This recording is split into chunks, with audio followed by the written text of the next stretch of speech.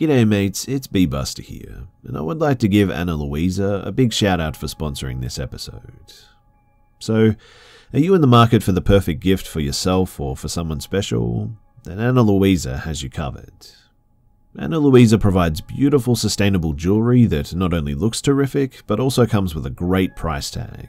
And for my listeners, I managed to pick up an even better deal with a discount of 10% on all products.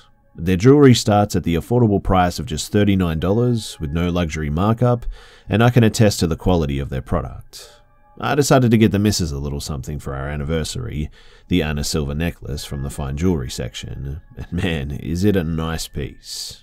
The glossy texture and the delicate design are exactly what I was looking for, and the composition of the piece is perfect because it doesn't catch on clothes or hair, which is great for my wife because she now wears it every time that she goes out to business meetings or to just catch up with friends. The company also offsets 100% of their carbon emissions, starting with the sourcing of the raw materials all the way up to the disposal of their pieces. Their shipping is excellent and comes with custom taxes included for international customers, and with a 10% discount to boot, you can't go wrong. You can also check them out by following their Instagram or by subscribing to their newsletters, in which they always offer perks for engaged customers. So, go to analuisa.com/scared, that's analuisa.com/scared, treat yourself and your loved ones with a unique gift, and use my code SCARED to get 10% off. I absolutely recommend them. They're a great brand making beautiful sustainable jewelry. Again, that's analuisa.com/scared. You can also find a link in the description within tonight's episode.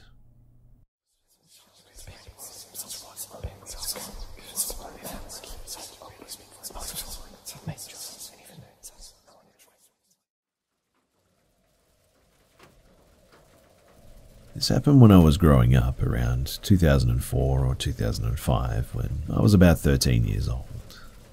It took place in a rural area a good ways outside of the town of Uvalde, Texas. The town itself was really small back then and not much to look at. It's just one of those towns that really isn't on the way to anywhere important. But my father knew someone who owned a deer lease that was about 1,000 acres, I think. It was down outside of that area and was complaining about a ton of hogs that were tearing up their land. Being open season on hogs in the south, my dad thought that he would surprise me that summer and take me down for a week to go hunting for them. Not only did that help him with networking for his job, but it also gave us some quality father-son time, you know? Anyway, I remember the drive down there from Dallas was, well, pretty much torture. It was about 7 hours in my dad's hardtop Jeep Wrangler. That car was so uncomfy and I just hated it. But all I had to do was either stare out the window or try and beat Super Mario Land 2 on my Game Boy Pocket, something that I was actually never able to accomplish in my youth. The drive obviously took most of the day, so we got there in the early evening. The owner of my land had told my dad that he hadn't had anyone lease it that year yet, and the cabin and the property might be a little rough and dusty. I didn't really care. At this point in my life, I had been in scouts for a couple of years and spent a lot of my free time in the woods or fishing with friends anyway. So needless to say, I was pretty comfortable roughing it. After unlocking the gate and driving to the cabin on the land, we settled in. The cabin was pretty rough too. Dust and dirt everywhere, flies. I remember it looked like some raccoons had gotten in and they'd maybe done something to the floor. But after cleaning up a bit and getting the sleeping bags out, then setting up the cots that we decided to sleep on, something about that night was just weird. I never was able to get comfortable enough to fall asleep for any restful amount. I couldn't put my finger on why, but I just had this feeling of being watched. Eventually, though, I was finally able to drift off for what I guess was about an hour, maybe. When we woke up, it was early, about 7 in the morning, I think. We decided to scout around the land for tracks and signs of hogs and find a good place to set up a blind. It was the summer and it was horribly hot in the afternoons, so morning was the best time to be out and about. After walking for an hour or so, we came to an area of trees, lightly dense, and luckily found some signs of hogs. Typical torn up ground where they'd been rooting around, so we followed them into the trees. I was looking for more signs when my dad stopped me with his arm. I remember looking up and seeing someone standing about 50 yards away. Some of their body was blocked by trees, though. This was private land, so they definitely weren't supposed to be there. We also had confirmation from the owner before we got to the lease that nobody was there, not to mention the gate was locked up when we first arrived. But the person was wearing some bright-colored red jacket. We slowly walked toward them. My dad called out something like, "Hey, we're hunters, this is private land." The person didn't move at all, dead still. We must have been about 30 yards away and could see that he was turned away from us with his hands in his pockets.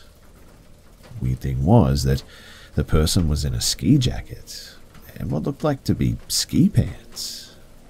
Now, this is Texas in the summer. It was about 98 outside by then. My dad called out again. No reaction. He told me to stay behind him and unsnapped the clip to his pistol holster. That's all we had at the time since we were only scouting the area. The rifles were in the back of the cabin. We approached the person's right side and then my dad told me to stay about 20 yards away. I stayed, crouched down, watched him circle around to the front of the man, all the while talking to him, asking if he was okay.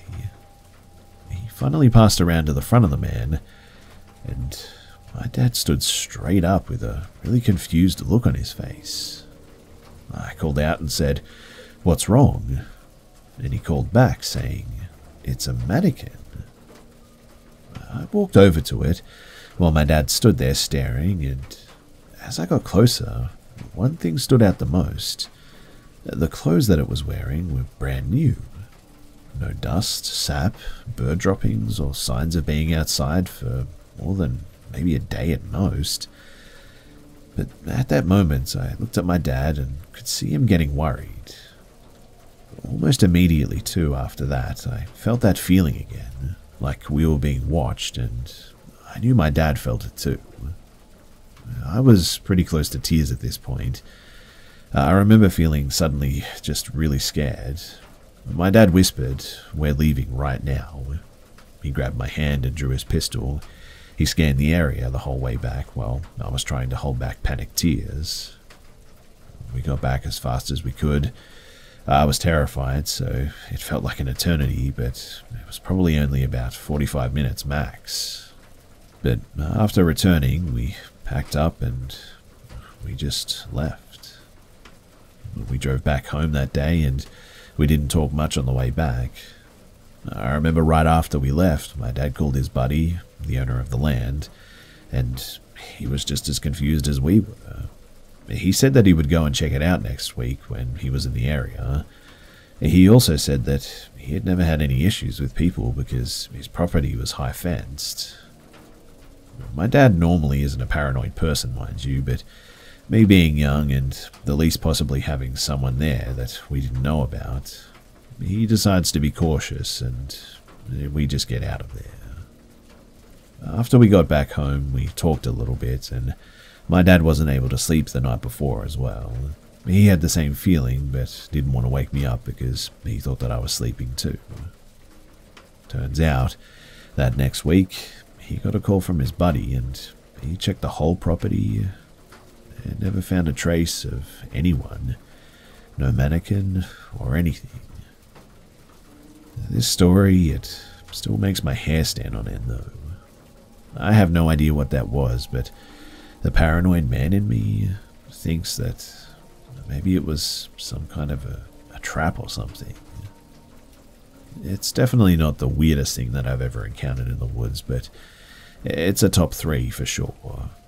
And it's something that I guess will just remain a mystery.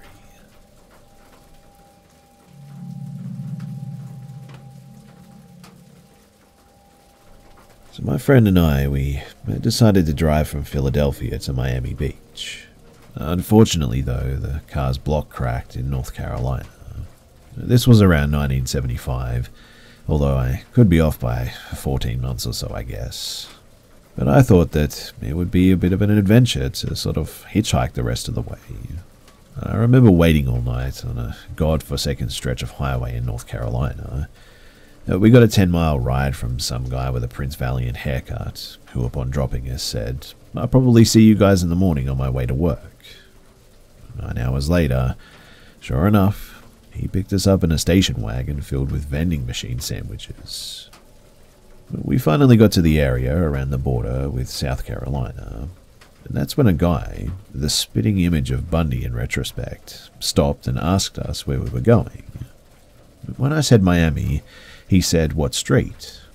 We were overjoyed that this young guy, older than us, was going to take us straight to my mother's house in Bay Harbor.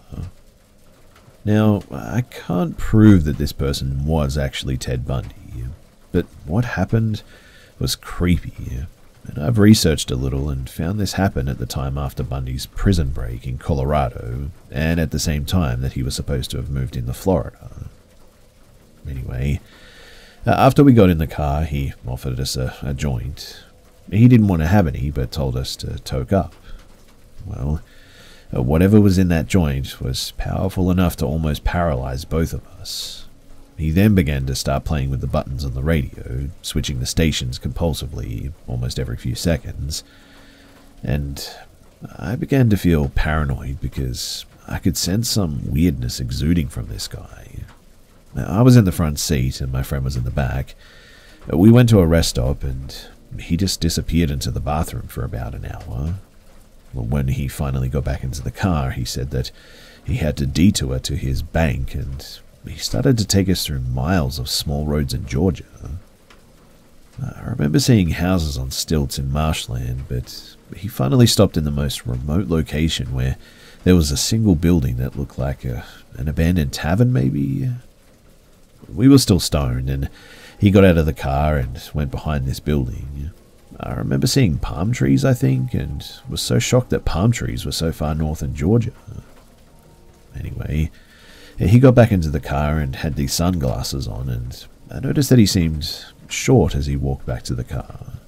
He said that he had to now speak with his lawyer and began to talk about real estate law and the changes in the law that would allow development in this area. And we drove for hours and hours until we got to Jacksonville. He pulled a car over in a strip mall-like area and told us that there was a change of plans, that we had to get out of here. We were exhausted and hungover from the angel dust or whatever was in that joint. We saw a bus station and took a bus the rest of the way to Miami. As I think back on this, though, I am almost certain that this man was Ted Bundy. I still see his face, and man, he looked a lot like him, and the time frame and the location were right too. We were two men, so I don't think that we were in danger, unless Bundy was considering killing men at some stage. I think that maybe he was just enjoying messing with us. I don't know, but that's what happened, and I'm pretty sure that I met Ted Bundy.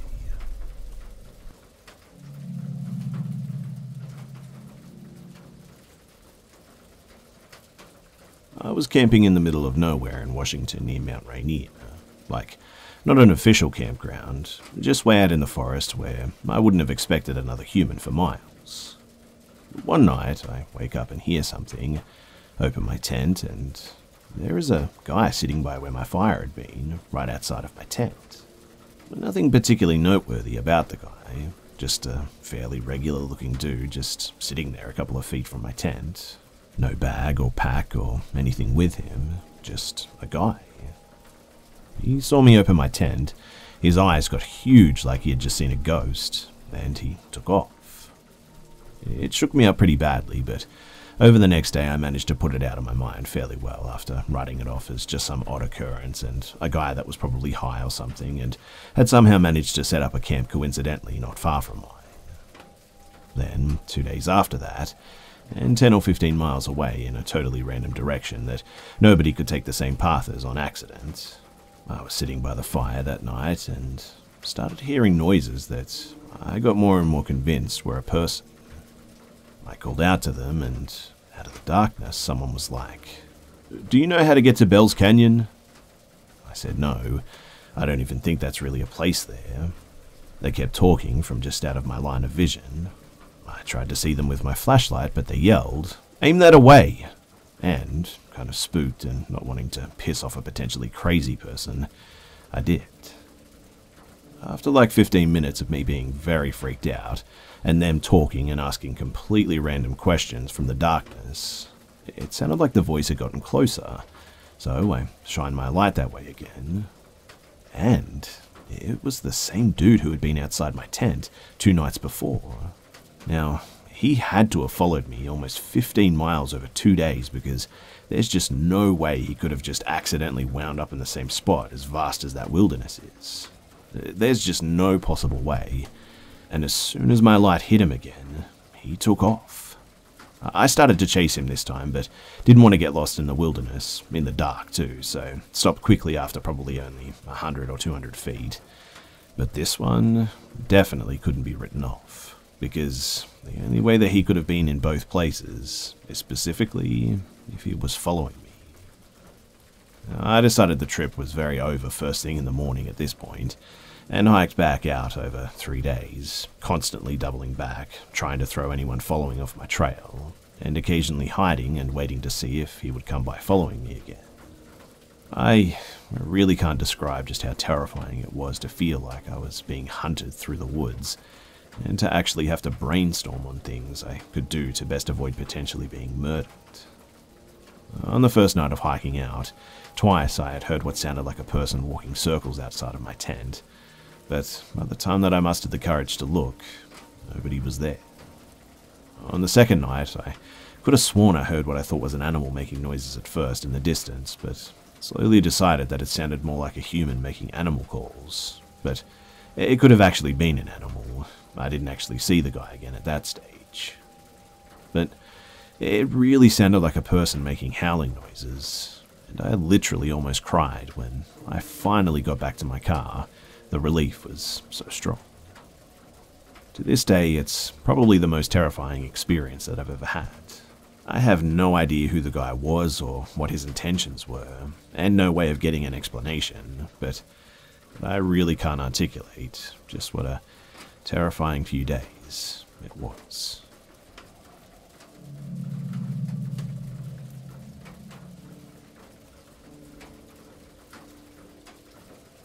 So this story is from my past and happened about 32 years ago in East Texas. My mum and dad divorced when I was 16 years old, and my brothers and I lived with my mum. My dad visited us once in a while, but not really on a consistent basis. He was a gambler, one of the reasons my parents split up in the first place, and tended not to come around when he was broke. But on the rare occasion that he won big, he would visit and spend money on us and then disappear again. My dad said that he had a job as a shuttle driver for a local hotel. He told my brothers and me that the shuttle driving was just a cover, that he actually worked for organized crime, which he claimed owned the hotel or something. He said that his real job was to drive out to various places in the area to pick up fugitives running from warrants, or otherwise wanted by law enforcement, bring them to the hotel to hide, and then later they would move on by means my dad said that he didn't know about. Now, my dad was always a blowhard and always exaggerating or out-and-out lying, so my brothers and I just sort of blew it off and didn't think much of the claim. Until something strange happened. My dad, he disappeared. It was 1988, and I was 22 years old and a college student still living at home. I worked as a full-time disc jockey on the overnight shift, 10 p.m. to 7 a.m. at a local radio station. My middle brother was 19 years old, lived in an apartment with a friend, and worked at a nearby Dairy Queen. My youngest brother was 9 and lived at home. Now, one day, my brother called my mum and me and asked us if we knew where my dad was. And he says that some men apparently came to the Dairy Queen while he was at work and asked him if he'd seen my dad recently. My brother truthfully told them too that he hadn't seen or heard from my dad in months, and that he just often does that, cuts off contact for months at a time. My brother said that these men didn't say who they were, but seemed satisfied and then left. My brother wondered if these men or anyone had called to talk to us and ask us where my dad was. But we also had not heard from my dad in months. The following day, my brother says the men returned to his work, and this time they flashed badges and claimed to be FBI agents. He says that they were very aggressive and demanded that my brother tell them where my dad was. My brother kept insisting, truthfully, that he didn't know where my dad was, that the last that he heard, he worked at a local hotel as a shuttle driver. But the experience definitely upset him, and he called my mum and me again. Upset, my mum called the hotel where my dad worked. The man that she spoke to said that my dad had disappeared weeks ago, and he had no idea where he went. The following day, my brother was at work when his roommate called and said that someone had apparently been in their apartment. The roommate claimed that when he got home from work, he found the sliding glass door open and the place was completely ransacked, but nothing appeared to be missing.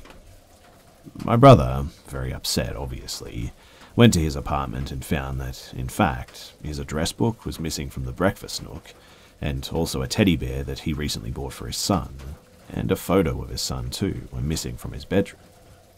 Now, my brother and my mum and I were pretty much beside ourselves with anger and fear and paranoia, so we went to the local FBI office to complain that the FBI had done this, and to tell them, once and for all, my brother does not know where my dad is.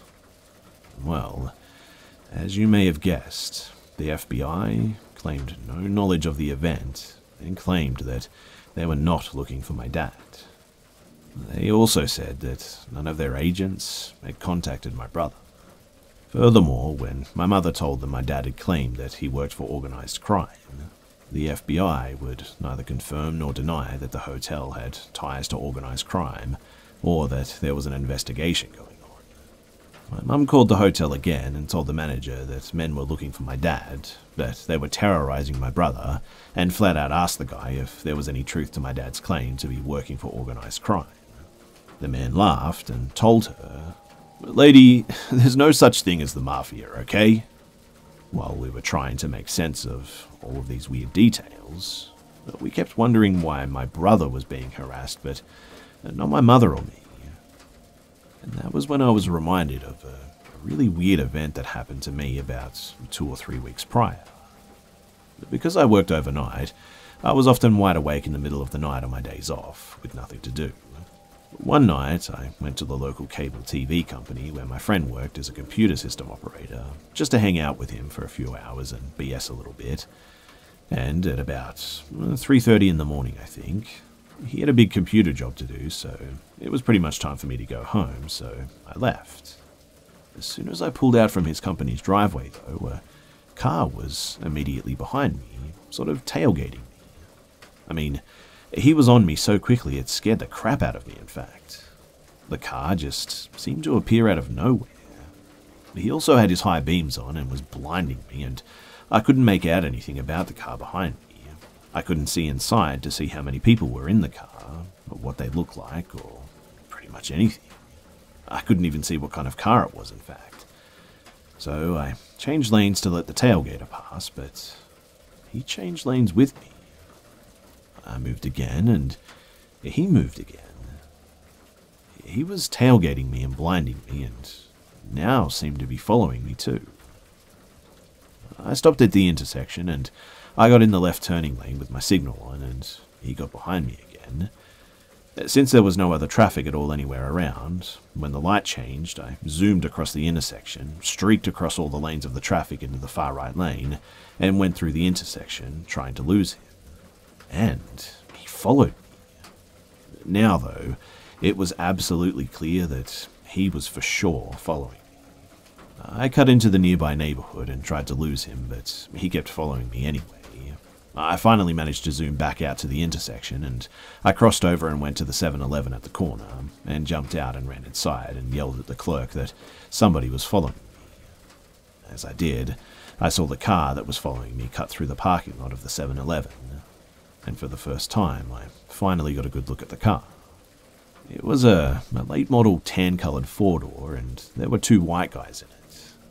The clerk just blew me off and said that I was exaggerating, that it was probably just kids messing with me and to let it go. I left, but I was very spooked by it and didn't want to go straight home for that reason.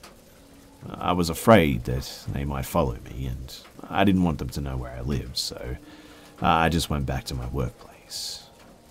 I knew that the disc jockey on the air that night would be my friend Paula, so I decided to go and visit her on the air for a little while and hang out and calm down. I told her what happened and hung out for about 2 hours. She also felt like it was probably just some punks being jerks or something, and that honestly calmed me down a bit. But when I got home, now over 2 hours since the car harassed me, that same car was now at my house. As I was coming down the street to my apartment and about to turn right, I saw the damn car pull out of my apartment, and as it passed me, these guys flashed their high beams on and off at me again. It definitely was them too. I panicked and I called Paula at the radio station and told her what happened. She was freaked too. She was like, "Oh my goodness, why would they wait for you at your home? Who is this? Call the police, quickly." I was freaked out as to how they could possibly know where I lived in the first place, why they would wait for 2 hours for me, and then when they finally saw me, flash their lights at me and just leave. I mean, why would people do that? But now, remembering that event and putting it together with my brother's FBI visit and apartment break-in, it seemed obvious that all of this was tied together. I hadn't thought about it before, but now I remembered. My car was actually my dad's car. He gave it to me about 2 months earlier when he got a new one, so if someone had been looking for my dad, they might have thought that I was him, and when they saw me coming home, realized that I'm not him, and then they just left. But who was messing with us, and why? Where was my dad? Why are these strange people harassing us? My mum and my brother and I went to the local police station, and we filed a missing persons report and a complaint too. We spoke to a very nice detective, and about 5 days later, we got a call from that detective, because he had apparently solved the whole strange case. It turns out that my dad disappeared because he apparently owed his employers more than $50,000 in gambling debts. The detective confirmed that my dad did work for some unsavory characters, as he put it, but said that they weren't organized crime per se. He had no idea if my dad was shuttling fugitives or not, but he said that my dad was hiding out in Nevada somewhere and that he had spoken to him and he was alive and well, but in hiding.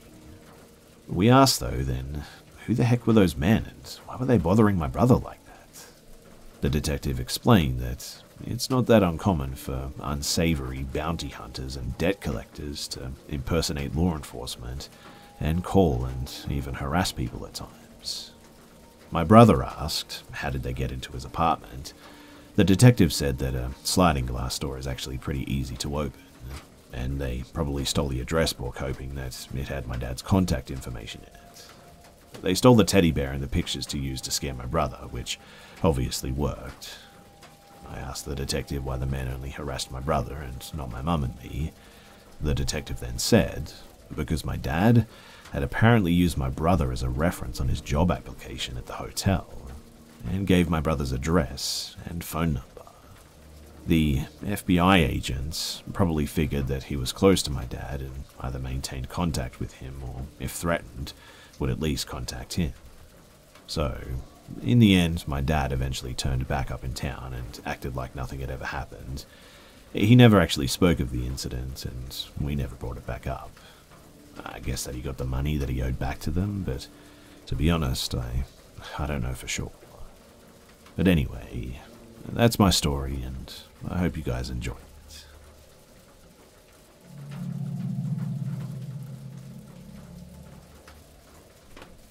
This happened on New Year's Eve day of 2019 to 2020. I was celebrating the end of another year at my house with 3 of my friends. My dad was out at a friend's party for New Year's, and my younger sister was at a sleepover as well. Now, We were in the living room, just waiting for the cookies that we'd baked to be ready, eating the raw leftover cookie dough. We were watching Netflix, Castlevania Season 2 if anyone cared. But being teenage girls with no cooking skills for anything but pastries, we had ordered a ton of pizza and fast food from the local pizza shop. So when someone knocked at the door, we originally thought nothing of it. I mumbled a comment about delivery people not knowing what a doorbell was, and got up pausing the TV and paid the delivery guy. I went back to my friends and we started to dig in, still watching the TV, and then this is the moment that I don't think that I could forget, even if I wanted to. The door to the living room was shut and the curtains were closed.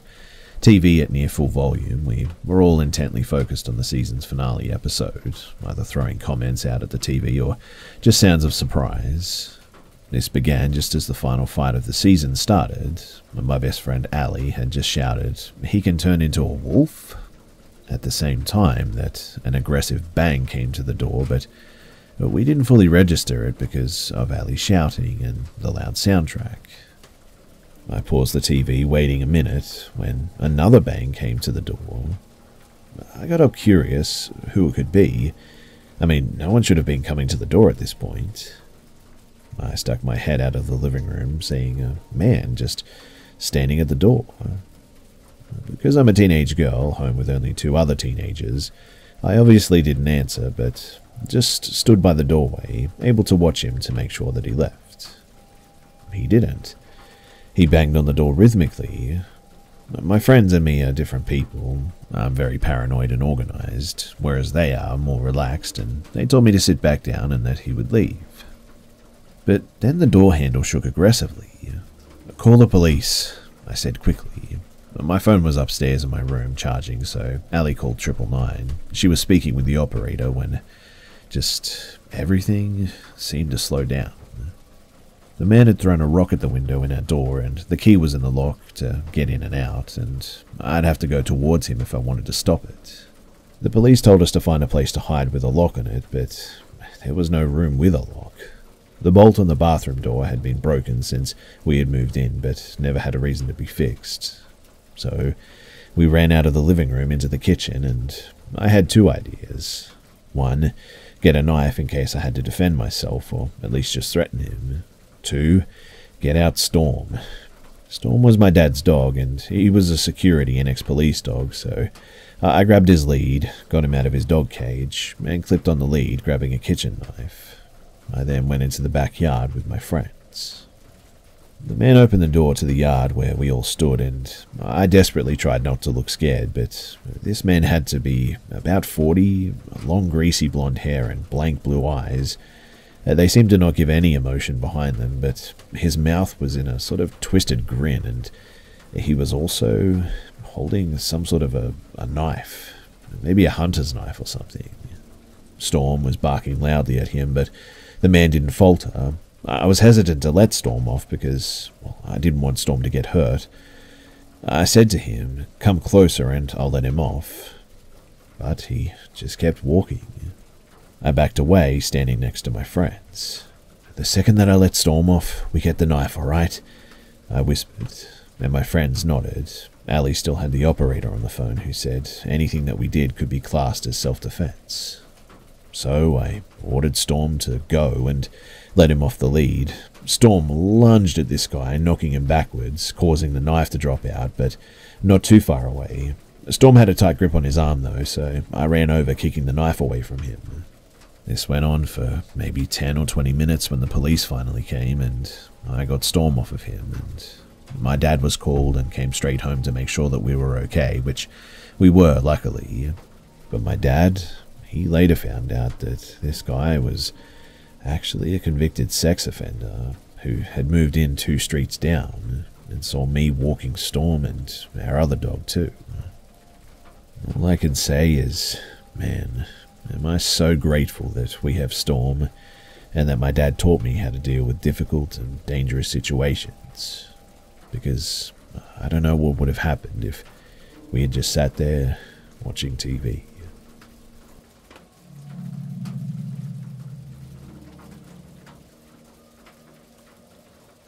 This happened in the late 70s, as far as my dad can remember. It was around 78 or 79 when he was a teen out hunting in the woods with his friend. And this was a ways outside of Meridian, Texas, on a fall evening. So my father and his friend spent a lot of time messing around in the woods doing typical teen stuff, firing off bottle rockets, hunting raccoons, underage drinking sometimes. But this day they were going hunting for squirrels, so when they set out, my dad grabbed his .22 rifle. It was just a Ruger or something, with a cheap scope on it. His friend had a really nice Weimaraner that wasn't scared of anything. He would run up to bulls and chase them, he would get in scraps with bobcats, and he would chase off raccoons. He was walking along with them in the woods that day, and he said that there was an old creek bed that they would always go mess around in, so that's where they started. The walls of the creek bed were about 5 to 6 feet high, so they hopped down it and casually walked along, half-heartedly looking at the trees and such, when all of a sudden my dad said that the Weimaraner started whimpering and wouldn't come any further. It hung back about 10 feet from them, refusing to continue no matter what they said. A few seconds later he said that it just tucked its tail and ran off back into the direction of the house. This obviously made them confused, but they just shrugged it off. They took a couple of steps further, and he said that up ahead, about 60 yards, the creek took a hard right turn and elevated up on the banks were some trees. Now, the sun was setting behind the trees, and beyond those couple of trees was open field. So, you could see the sun setting relatively clearly where they were, and his friend stopped him and said, "Hey, do you see that?" And pointed in the direction of one of the trees. My dad said that he could see the outline of something big and seemingly hairy behind the tree peeking out at them. They weren't sure what it was at first, so they called out, "Hey, we're just hunting. Are we cool?" But there was no response or movement. And my dad thought that maybe it was some sort of a huge porcupine or something, not totally uncommon in this area. So he held up his rifle and looked through the scope to try and figure out what it was. Since the sun was setting behind whatever it was hard for him to see any detail due to the sunlight. But my dad told me that what he could see really freaked him out. He said that all that he could make out was a large black fur-covered head and shoulder sort of peeking out. As he was looking at it, what he described as a huge monkey-like hand grabbed the tree trunk. My dad instantly froze, and his friend asked him what he saw. My dad just shook his head and handed his buddy the rifle. His friend saw it too and was freaked out equally. They sat there for a minute, just staring at it, both of them and whatever this creature was not moving. My dad has always said that he didn't know what came over him, maybe just his teenage hubris, but he suggested that they should go and check it out. Both he and his friend clambered up the left side of the embankment, and when they got to the top, the creature had ducked back behind the tree. They slowly approached and circled around the tree, my dad keeping the rifle handy.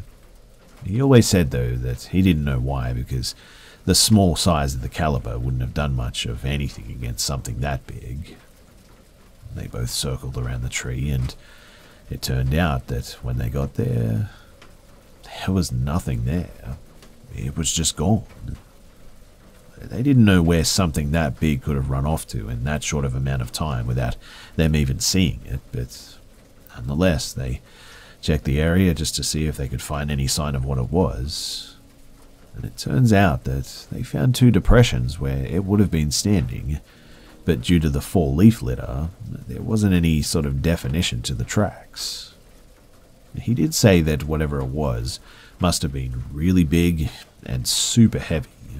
The tracks were about 12 to 14 inches in length, but then he went on to say that they estimated the creature must have been about at least 8 feet tall. Other than the tracks, there was nothing else that could be found. No smell, no fur, no additional tracks, Nothing in the tree itself, just nothing.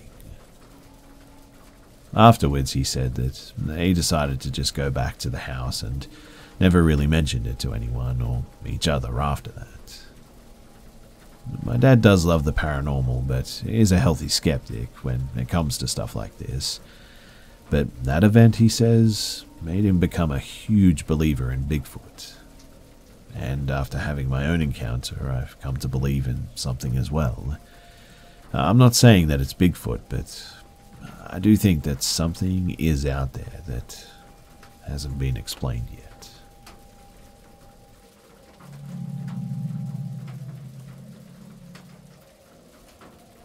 Growing up in the 90s, my mum was always very protective towards my sister and me.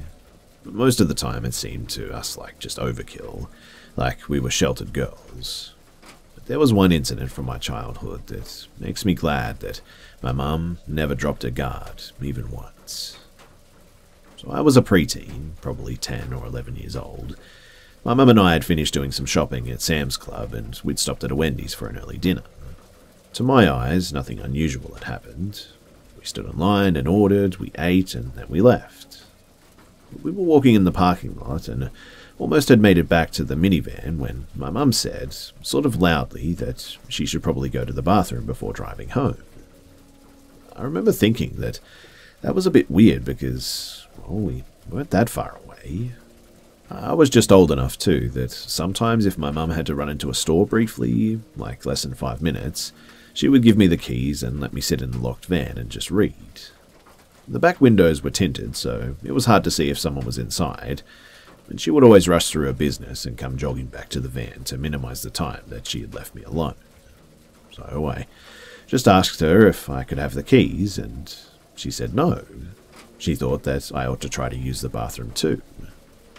I remember telling her that I didn't have to go, and through gritted teeth, she told me to try anyway. On our way back into the restaurant, we passed a middle-aged man. He was a bit dirty-looking, as if he'd spent all day welding or working on cars, perhaps. He was of an average height and thin and had longish grey hair.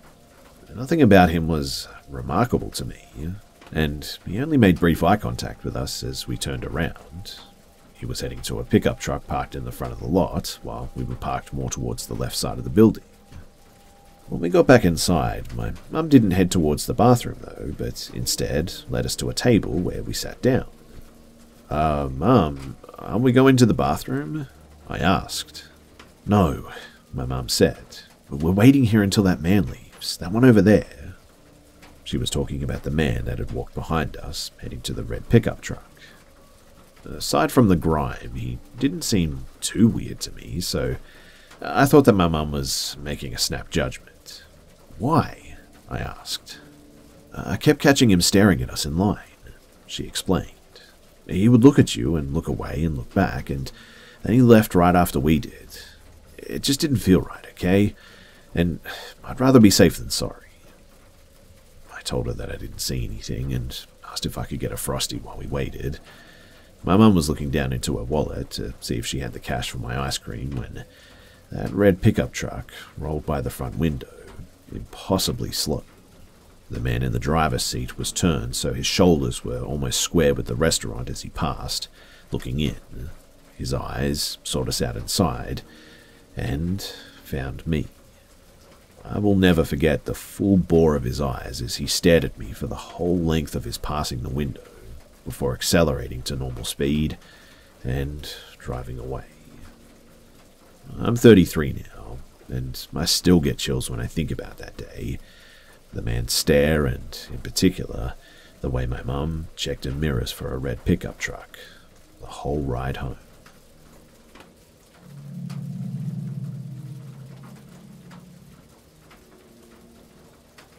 When I was a kid, probably 8 or 10 years old, I used to see shadow people in the night. It happened almost every single night, in fact. It was so frequent that I just sort of got used to them. They never scared me when I saw them. They just sort of walked against the wall and watched me while I was in bed. I remember that they never had clothes, just a figure of a body with a bald head. They used to open my door at night, and I'm pretty sure that one even whispered my name into my ear one night before bed while I was brushing my teeth. I was in the washroom with my cousin and sister brushing our teeth before bed. They finished before me, and I was alone upstairs. I could feel something behind me too, but didn't acknowledge it until I heard a really faint whisper of someone saying my name right into my ear. All I remember is freaking out and running downstairs screaming that someone just said my name. There was also this one time when I was playing hide and seek with 3 of my siblings, and after finding 2 of them, we were looking for my sister, and toys started getting flung out of her room. Being kids, we just sort of laughed it off, went running into the room looking for her, but there wasn't anyone in there, and we ended up finding her hiding in the basement. I also remember that I used to suffer from 2 different night terrors when we lived in that house. One of them I still can't explain to this day. I can only draw a picture, but it's hard for me to do because of how traumatizing it was. But the other was a dream of me walking down my basement and finding a little girl curled up in a ball in a box, crying. The strange thing about that second dream is that my younger brother had the exact same dream the whole time that we were there. I'm 23 now and he's 17, and we both agree that there was some messed up stuff going on in that house, for sure.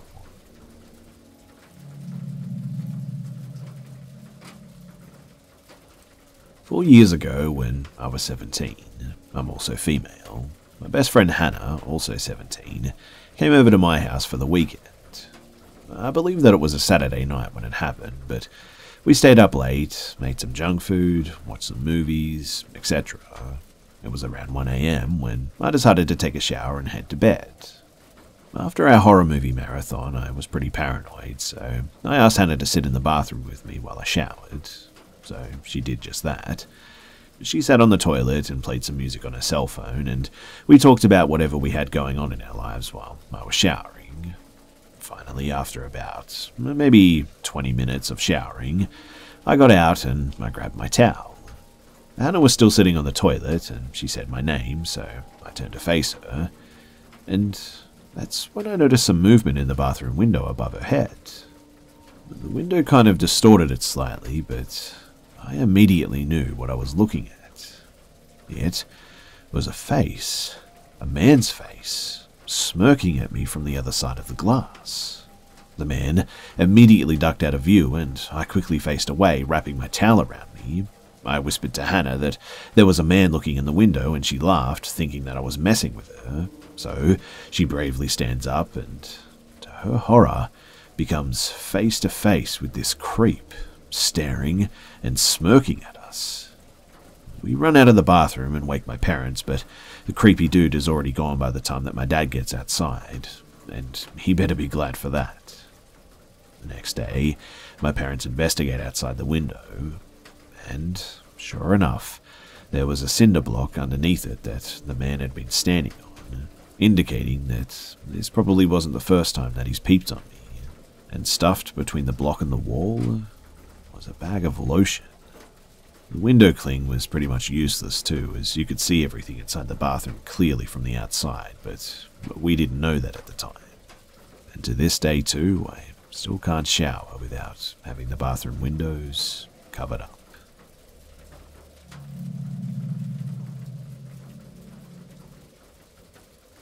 I've been doing my 1 hour of outdoor exercise at night because I find it most relaxing. My neighborhood is really quiet, and I'm actually pretty lucky to live in a nice area, which I've always considered super safe. I used to walk at night, even before lockdown, because I live right next to a canal, so there's lots of nice paths that are super pretty at night when everything is all lit up by the moon. But anyway, I was walking last night, and I decided to go to the shop first because I was hungry, and then detour back to my usual route along the canal. When I was walking, I heard 2 guys speaking super loudly in German. I live in England, so it was a bit unusual, but not anything that I thought twice about. They looked around 30, pretty tall, and they had caps on, which I remember because they had matching designs, which I thought was pretty funny. They started getting really close, and when I glanced back to look at them, they started jeering, so I knew that they were looking at me, which kind of freaked me out, so I sped walk towards the shop, but had to stop at the road. I wasn't planning on getting hit by a car. They caught up to me though, but didn't stop for the lights to change, so walked across and went into the store that I was headed for. So I shrugged off my hunger and decided to just go for the canal for my walk. I stopped thinking about the men soon after though, just chalking it up to me being a generally anxious person. I don't particularly like walking past strangers at night, and I'm self-conscious enough as it is without them talking to or about me. But anyway, I complete my walk and I'm headed back home. For the story to make sense too, I sort of need to describe where I was stood. So on my right is the water itself. I'm stood on the path, and to my left there's a big drop that goes straight onto the main road. Next to that road there's a row of houses, and there's a railway bridge in front of me too. I have my earphones in and my music is pretty loud, but I think that I hear someone shouting, so I take one earphone out and I listen, but it's pretty silent, apart from passing cars on the road below me. But that's when I see two men heading towards the bridge, and I immediately recognize them as the two guys who had jeered at me before from their caps. I stop walking as my anxiety floods back and consider phoning somebody because I irrationally think that if I'm on the phone when they walk past me that they won't bother me. But despite the fact that I've been stood frozen for ages, nobody comes out from under the bridge. I wait, staring at the bridge for a while in complete confusion because there's no way they could have just vanished like that. I can see through to the other side of the bridge, so I knew that they didn't turn around and walk away or anything, but they certainly hadn't walked through because no one had passed me. After a few moments, I start to think that maybe I just hallucinated them or something. I have no history of hallucinations though, but I couldn't explain it any other way. So I start slowly walking towards the mouth of the bridge, and just as I'm about to step in, I see it. The shadow of one of the men cast across the wall. My blood literally ran cold as I realized what was going on. They were waiting for me at the other side of the bridge, but they must have been hiding behind something so I wouldn't see them. My mind went to a million different places, panicking about what they would do if I walked under that bridge. I was convinced that they would just follow me. If I stayed where I was and phoned for help, I was certain that they would come out and see what was going on and I'd be trapped. So I did the only thing that I could think to do. I quietly ran to the fence that separated the canal path from the drop to the main road and climbed it. It was about thigh height, and on the other side there was a small space where the wall and the drop itself was. I waited for a couple of moments as the cars passed, but thankfully I live in a quiet area, so the road was soon empty. I managed to navigate myself so that I could lower myself off of the drop without A, making much noise, or B, hurting myself too much. The moment that my feet hit the road, I raced to the side where the houses were, and sped walk down that path as fast as I could without making noise, only glancing back when I was nearing the end of the road. Men were still there next to the bridge. I could see that they were looking through the bridge to see where I'd gotten to, and quite honestly, I felt sick and terrified, but eventually I made it home safely. I don't know what they wanted. I don't know why they were there, and I don't know who they were or if they'll be there again tonight, but what I do know is that I'm not going to be walking at night for a very long time.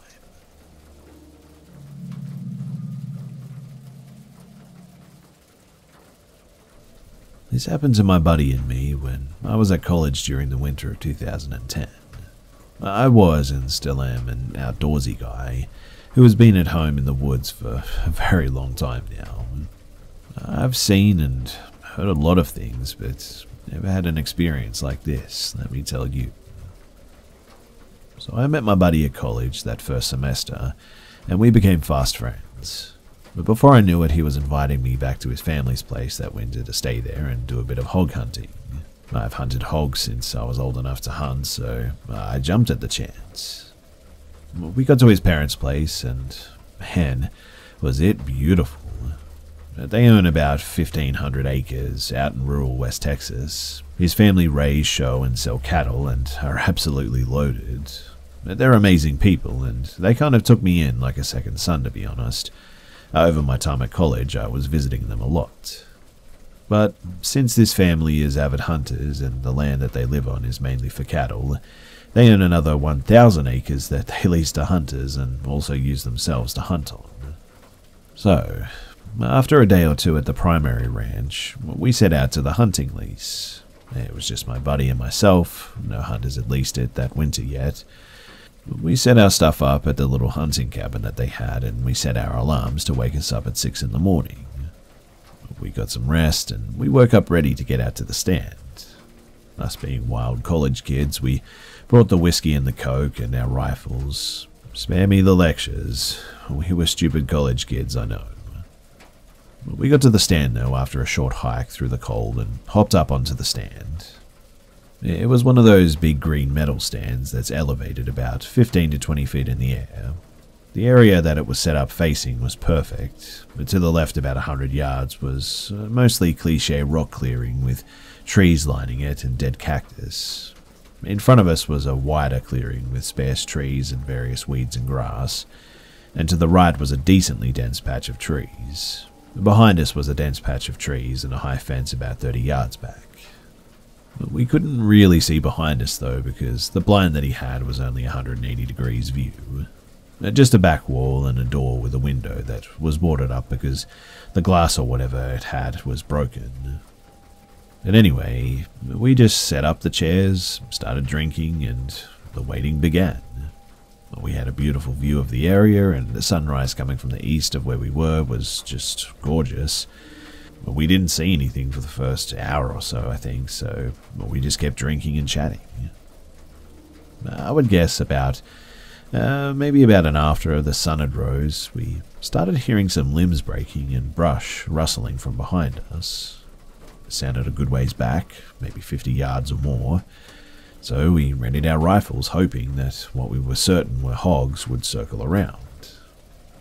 I remember just sitting there, waiting, watching the fog from my breath for a good 5 minutes. The rustling got closer. Then I noticed a really metallic smell. The best way that I can describe it is almost the smell of rusty tools that they give off when you don't take care of them. Kind of like a mix of copper, vomit, and I guess poop. I looked at my bud and whispered, "You smell that?" And he nodded and shrugged his shoulders. A minute later, we're still waiting. The rustling seems to get closer. Then it just kind of stopped. After a couple of minutes, I could still smell this stink, but no noise, and figured maybe a couple of hogs had taken a dump near the stand and moved on. I reached to pick up the bottle as my buddy puts his rifle down, and just as we're doing that, we hear a sort of scream or a grunt. Now, I have never heard anything like this. It was like a low grunt that escalated into a gravelly scream, and it sounded like it was right outside the back of the blind. But before we could even really react, we heard a bunch of twigs and branches snap. Sounded like it was right outside the back of the blind. And not even a couple of seconds after, we feel the entire blind shake about 3 times, as if a car had run into it or something. I dropped the bottle of whiskey and just looked at my friend, and he looked just as freaked as I felt. We heard a loud, sort of singular grunt, and then the sound of twigs and branches breaking again, slowly getting quieter. We just sat there, too freaked out to move for what felt like an hour, but it was probably about 10 minutes, I think. I don't know if it was the whiskey or just me trying to be brave, but I got up eventually and opened the door, and nothing was there. We climbed down and we had our rifles at the ready. We both knew that it wasn't a hog, but tried to convince ourselves that maybe it was. We could see the old stand marks on the ground, and the whole stand had rocked maybe about 6 inches.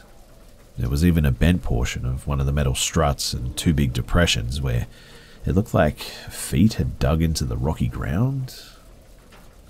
We figured that whatever it was must have stood there while it was rocking the stand.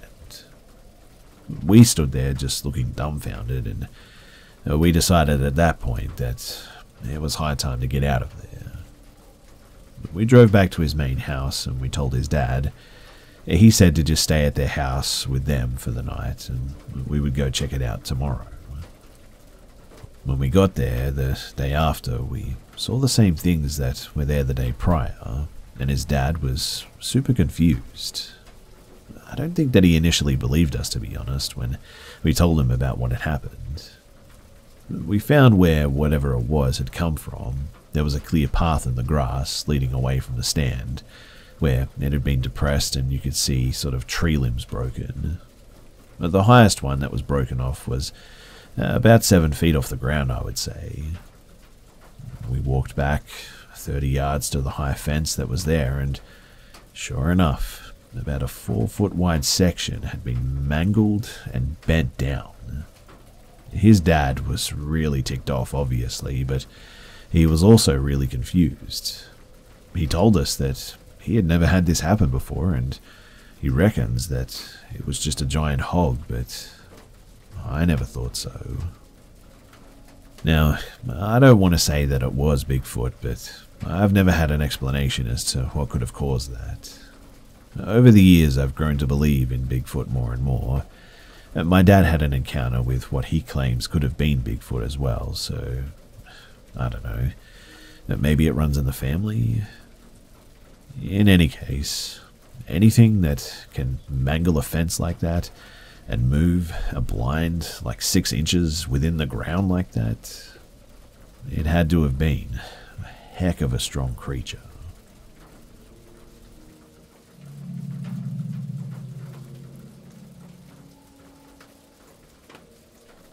So, this is going to be about all of the paranormal activities that have occurred in my house.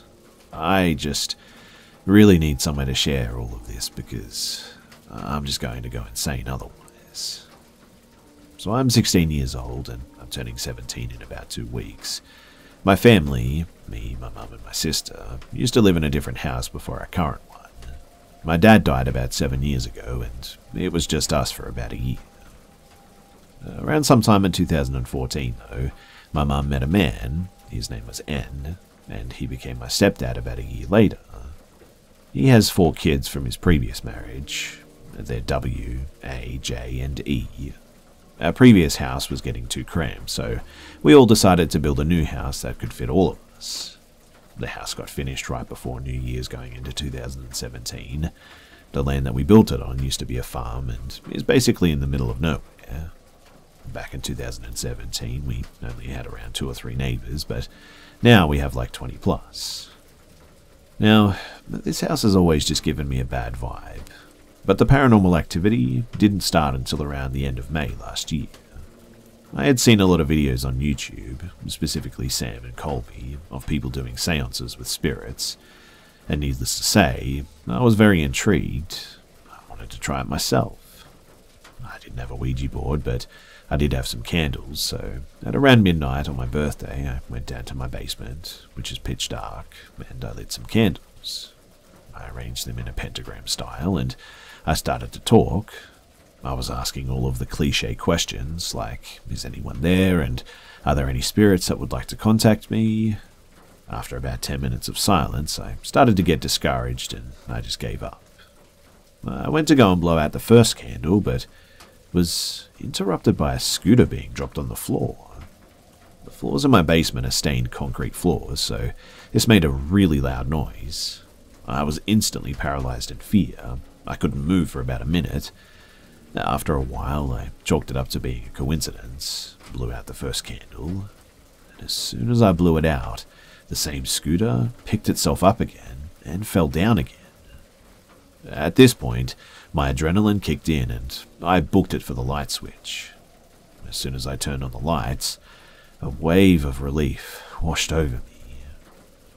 I picked up the scooter and carried it to the garage, then went to blow out the rest of the candles, but when I got back to the candles, all of them were already blown out. Quite honestly too, I think this probably scared me the most because I know that I didn't blow those out, and I remember them being lit right before I turned on the light, which means that the wind from me getting up and running definitely didn't blow them out, and the AC wasn't on at all as well, and It still bothers me to this day. I told my friends the next day. None of them believed me, except for one, my friend Y. He dabbles in stuff like this too. He does tarot cards and does all sorts of paranormal stuff. He said too that the next time that he was at my house that he would do a ritual to find out what was in my house. And the next time something happened was on November the 2nd in 2019. This was the day a bunch of my buddies came over for a guys' night. Since my house was supposedly haunted, my friend, L, brought a Ouija board too. Unfortunately, I couldn't make it to the guys' night to do the ritual, but that morning when I was cleaning up in the basement, which is where the party was going to be, I heard a commotion from upstairs. I was home alone though, but I didn't think too much of it, since my cats like to chase each other a lot, and I hadn't had any paranormal activity for a long time at this point. But when I got back upstairs, I noticed that one of my blankets from my room was now in the hallway. This actually scared me a bit, and as I approached my room with a kitchen knife, I noticed a sudden drop in temperature. The thermostat said it was 68 degrees Fahrenheit, but it honestly felt like it was about 30. I thought that somebody had broken in my window and I just left it open or something, but I was dead wrong. I turned the corner to find my door closed, which was odd since I never shut my door unless I'm sleeping. I opened my door though, and it looks like just a bomb has gone off in it. Almost everything in the room is overturned, and it looked as if somebody had broken in. My lamp was on the ground, my pillows and blankets were scattered randomly, my computer monitors were laying down on my desk. Thankfully, my bookshelf was tied to my wall, which most likely saved my TV in the end. I wasn't nearly as scared though until I noticed that my window was completely untouched and remained locked too. Then I noticed that none of my stuff was actually stolen, and there was a rotten stench that had not been there before. I searched the entire house for an intruder, but came up with nothing in the end. There was no way that someone could have broken into my house, because they just wouldn't have had enough time to get out without me finding them. The time between when I heard the noise and when I walked upstairs was only a mere 90 seconds. Nothing in the house had been stolen, and only my room had been wrecked. The smell soon disappeared before my parents got home, and they didn't believe me when I told them. But my friends believed me because I showed them a picture I took with my phone. Later that night, after hours of playing around, we decided to play the Ouija board in the end too. I can't remember what time it was exactly, but I'm pretty sure it was around 3 in the morning. All of us, except for 2 of us, gathered around the Ouija board. Since there were so many of us as well, only around 4 of us could play at a time, and the rest had to just watch. While we were playing, a tennis ball got tossed at us in the direction of the 2 friends that weren't playing. We asked them to stop, but we were chilled by their answers. One of them was actually asleep and got woken up when we asked him to stop, and the other was scrolling on his phone and literally had no idea what we were talking about. We eventually got into a conversation, though, with an active spirit that called himself QT. He said that he died in 2013 and knew one of us there. Everybody was confused, though, since nobody there knew anyone who had died in 2013. Well, except for me. My dad died in 2013. I remember that I read somewhere on the internet that after somebody dies, their spirit can become confused and can have sort of semi-amnesia. We started asking him more personal questions, but he kept on focusing on me. He said that he was my dad. This made me stop playing immediately, so we said goodbye to the board and we put it up. That basically just sort of killed the mood for the rest of the night too. We all decided to go to sleep though, since one of our friends was sick and nobody felt like doing anything else. Everybody else fell asleep with ease, but that night I just couldn't sleep. I couldn't stop thinking about that spirit and if it actually was my dad trying to contact me. I realized that it was probably just a spirit that was feeding off my emotions. As I was dozing off, I hear a sound too that, honestly, made my stomach sink like a bag of bricks. It was the sound of a tennis ball being tossed at me. Each time it hit the floor, my stomach pulsed and it echoed in my ears. fingers. It slowly made its way towards me and came to a halt as it hit my leg. I was paralyzed in fear. Every part of me was telling me to get up and run out the door and run as far as I could, but I just couldn't.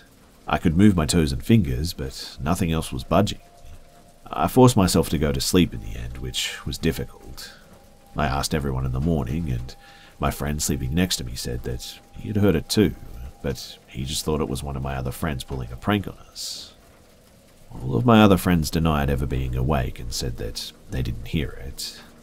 I can still hear the booms of that tennis ball hitting the ground to this day, though, and ever since that day, little things have been happening that I just can't explain. So around 5 months later, we had another guys' night. Luckily, I was there to do the ritual this time. After a couple of hours of recording a guys' night EP, we decided to goof off until it was about 3 in the morning again. Most of our friends are not believers, and I completely understand their reasoning, and no shame on them at all. But when 3 a.m. rolled around, me, Y, and a couple of my friends gathered around the Ouija board. Y cut out a piece of paper that looked like, sort of like a doll, I guess, while I poured salt around the board. He then said that there was one more ingredient: blood.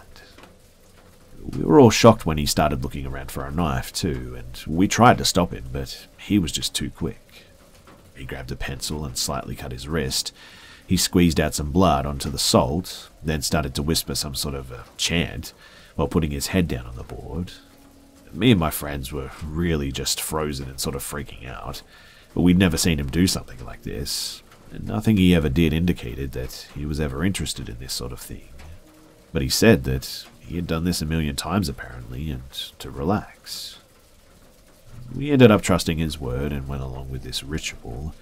We burned the paper doll, and I had to say something that we'd keep secret our whole lives. Then we apparently contacted a spirit on the board. The spirit said that our ex-best friend, X, would be in danger, and we would end up saving him. We all decided to take this to heart and let him back into our lives. This prediction has not come true yet, but it may have been a metaphor or something. Who knows? I can't really remember the rest of the night, and all of the photos have been deleted off of my phone. It was only a half a year ago, but that's one of the only things that I remember from that night. Ever since that night, though, I've been having these really vivid dreams. I'm not talking about deja vu dreams, I'm talking about, like, real dreams. For example, I had a dream about an entire day, like a 24-hour dream. I woke up, followed my morning routine, went to school, had practice, and went home. But when I woke up from my dream, I was a bit weirded out, because the whole thing felt like it was real. But the worst part is that everything played out exactly how it did in my dream, including every single conversation, pretty much word for word. I aced the assignment in math, I skipped notes in science and history, and I led the conversation in English, and that whole day went exactly how it did in the dream, pretty much every single detail. It was weird because it was sort of like I was predicting the future or something. Every once in a while, something will happen that will shake me, like radios going off in the night or unexplained footsteps. Lately, there's been a concerning amount of activity as well. The other day, the power went out at our house, and I decided to play piano in our basement. I propped a flashlight up on the music stand towards the ceiling so it could illuminate the entire room. All was going well, until the flashlight was completely tossed off of the stand. It must have been around 5 foot off into the air from the music stand, before it started to fall as well. As soon as it hit the ground, the power turned back on. I realized what had just happened, and man, did I freak. I ran upstairs and told my sibling and parents, but nobody seemed to really believe me again. But whatever this thing is, it's starting to become more and more aggressive too.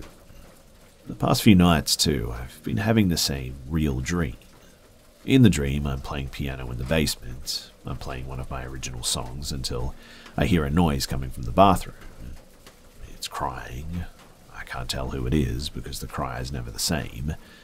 The cry will be feminine in one moment though, and then in another it's a grown man. Then it's a child. I don't want it to hear me, so I slowly tiptoe to the bathroom. On my way there, I stub my toe on the cabinet. As soon as I do, the crying abruptly stops. I make my way over to the bathroom and open the door, and when I do, a shadow figure emerges from the bathroom and wraps its shadowy arm around my throat, and I'm dragged into the bathroom with it. And as soon as I'm dragged into the bathroom, I am always jolted awake. To be honest, too, I didn't think too much of it, until I found myself playing piano last night. So I was working on one of my original songs when that dream came to mind. I remember everything vividly, and then I heard a horrifying sound. I heard that same crying coming from the bathroom. Adrenaline rushed through my body, and my stomach sank as I came to the realization that I was reliving my dream again. I got up and I grabbed the guitar that was right next to the piano. I knew it couldn't be my siblings because I could hear all of them walking upstairs. I made sure not to stub my toe like I did in my dream, and I stopped in front of the door. It took all the strength in my body to wrap my hand around that handle. The crying continued to wail out through the basement until I turned that knob. It almost seemed as if the door handle was a switch or something too, because the moment that I turned the handle, the crying stopped. I gathered all of the courage left in my body and I swung open that door. I clutched onto the guitar and prepared to swing at the figure when I realized that there was nothing in that bathroom. I quickly turned on the lights and I searched the bathroom, but it was empty. A wave of relief hit me once again, and I just slumped over against the wall. I didn't have any energy left in my body, and I was sweating like I just run a 5K marathon. I just sat there in that bathroom for about 10 minutes, and then I got up and left. I came upstairs and found my siblings watching a movie that they had just started. So I sat with them and I watched the movies because I just didn't want to be alone. I stayed with them until the movie was done, and at that point, I had gathered enough courage to be on my own. I said goodnight, and eventually I went to bed. It was only 12 or 12:30, but to be honest, I didn't care. I was exhausted, and the entity or entities in this house are definitely becoming more active. My sister seems to think that this whole thing is in my mind playing tricks on me, but I don't know. I think that I know the truth. I don't know how my house is haunted since we built it ourselves, but it is. Maybe the land is cursed or something, or maybe it's the Ouija boards, but I don't really want to find out anymore. I'm about to be a senior in high school, and after I graduate, I'm going to try and get out of here as fast as I can. When all of this started, I was excited to have ghosts and spirits in my house. I mean, I was really curious and I wanted to know more and see more. But now, I just dread this house. It doesn't help, too, that I'm forced to be in this house at all times due to the quarantine at the moment. I just want away from this whole ordeal.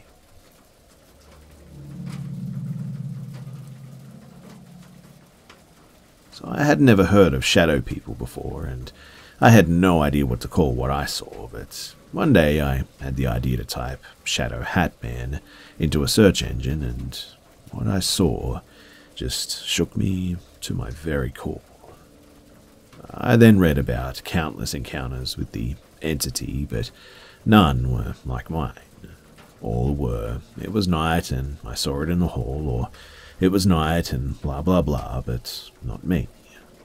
What I saw happened in broad daylight and only a couple of feet in front of me. Here I am 17 years later, and it still gives me the creeps. So like I said, I was 12 or 13. It was a Saturday morning and not a school day, so I slept in until 9:30-10. I woke up and had my breakfast with my mum and my dad. They got into a huge fight. Then they went into their bedroom on the other side of the house to argue. I watched some cartoons, and then around 11 a.m, I think, I decided to go and brush my teeth. Now, when you walk into my bathroom, the sink is about 2 feet in, right in front of the doorway. So I enter and I start brushing. There's also a big mirror, but I didn't initially see anything behind me in it. Then I finish brushing my teeth, and I just get this sudden sinking feeling that somebody is standing behind me. But I knew that my parents were still arguing in their room, and still saw nothing in the mirror. But I remember the fear I felt turning around. And then, there it was, standing right outside the doorway, broad daylight, about 2 or 3 feet in front of me. And man, it was tall. It would have had to have crouched to enter the bathroom, in fact. It was completely dark and shadowy, except it had these horrifying sort of glowing red eyes. It stood there for a good second, just staring at me. I opened my mouth to scream, but no sound came out. I still have nightmares to this day of something bad happening and trying to scream, but no sound coming out. And then it reached out its hand towards me, fingers pointing outward. Long, skinny, and dark fingers.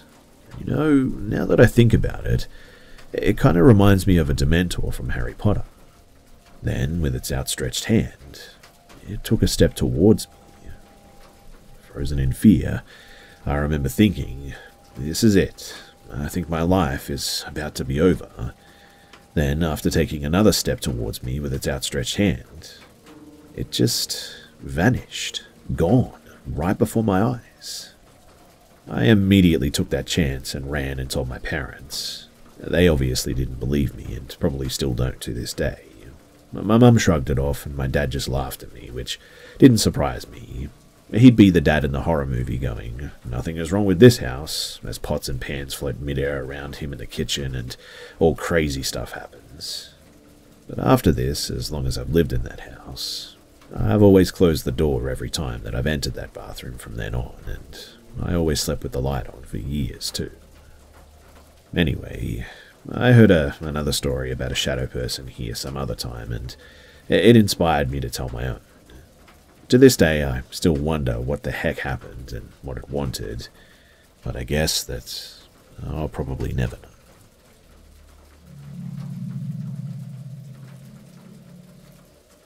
Years ago, when I was 11, I was staying home alone with only my little brother, who was 7.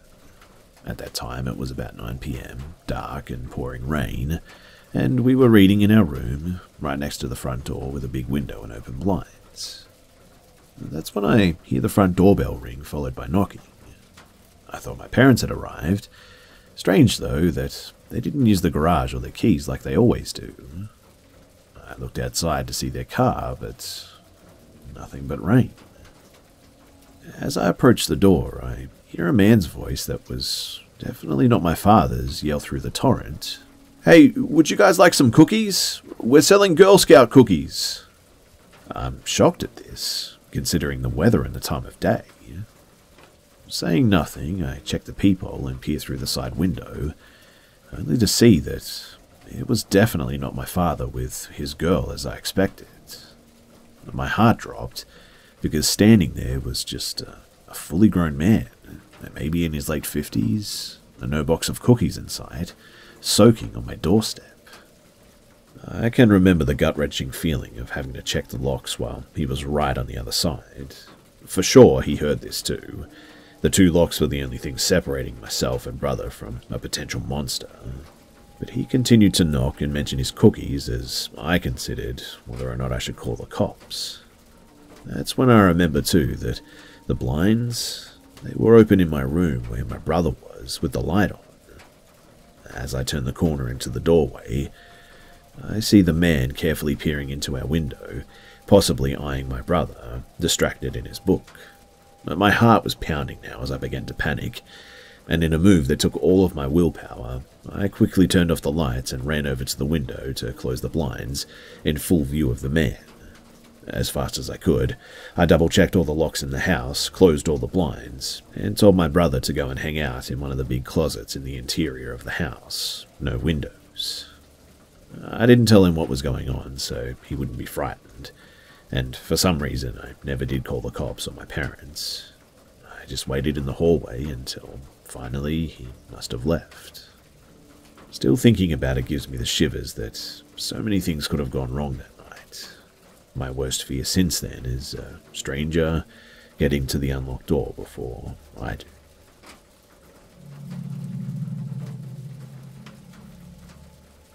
This happened in Grindstone, Pennsylvania, back in the 90s. I was probably about 8 years old, and my brother was about 5-ish. We lived on a couple of acres in the country with a farm on one side, and your basic farm fencing with a thick forest on the other side. And with growing up in the sticks and Dad being an avid hunter, us kids were taught to be aware of our surroundings, and wild animals and things like that. Also, we were always taught not to just wander off without telling an adult, not to trust strangers as well, and the normal safety stuff that kids are taught.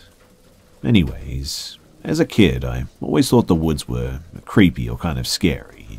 There was no way in heck as well that I was about to go off into them by myself. Way too many scary movies at this point. So, I was playing outside with my little brother one day, and he went into the house. There I was by myself, and I heard my mum calling for me. Kimberly, come here! Over here! Come on, Kimmy! This was a little weird to me because why would my mum be in the woods right now? I climbed over the fence anyways and started walking towards my mum's voice. Then, out of the blue, I felt like I was being watched and got a really bad feeling. I started to wonder how Mum got into the woods without going past me. You know, thoughts like that. So I turned and quickly ran back to the house where I found Mum at the kitchen table, and my brother playing video games in the living room. I then asked her if she called for me, and she said no. She asked me why, so I told her what happened. This led to us kids being told to stay inside and play for the rest of the day. I'm now in my early 30s, and I've asked my mum many times about this incident. She always swears that she never did call for me that day. There's something about this situation, though, that really just bothers me. I don't know what it is, but for some reason my skin always crawls when I think about it.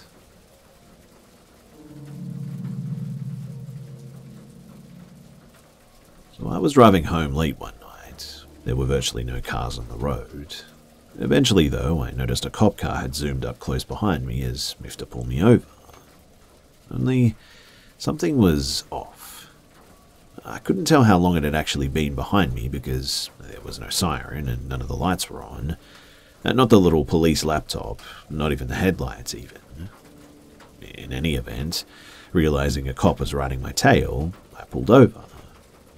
I was an 18 or 19-year-old black kid who had just moved from the inner city, so my instinct was to comply, but looking back, I just definitely should have kept driving. Anyway, sure enough, the patrol car pulled over behind me, but whoever was in the patrol car didn't get out, didn't turn on the lights or the siren either. The only illumination was a few of those sickly yellow halogen street lamps a block or so away, and with no passing cars, I couldn't actually see into the patrol car, so all I could see was a hardly discernible silhouette in the driver's seat. I sat there for a while. I don't really remember how long, but it had to have been around 5 minutes, near total silence. I remember just being puzzled at first too. I think I even said, "What the heck?" under my breath a few times, but I just sat there, staring into the dark patrol car through my rear view. And then my brain began to turn over. There was just a creepy feeling that I was in danger all of a sudden, and it clicked that I was either being pranked or I was about to be subject to something much worse. Finally, I calmly started my engine and pulled away, and the patrol car, it didn't follow.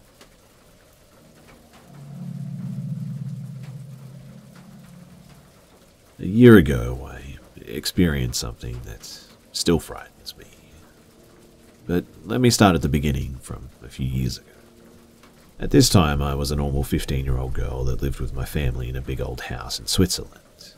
At this time, I started dating a girl there that lives in the same street like me, and soon we started to spend more and more time in my house together, until she moved finally, about a year later.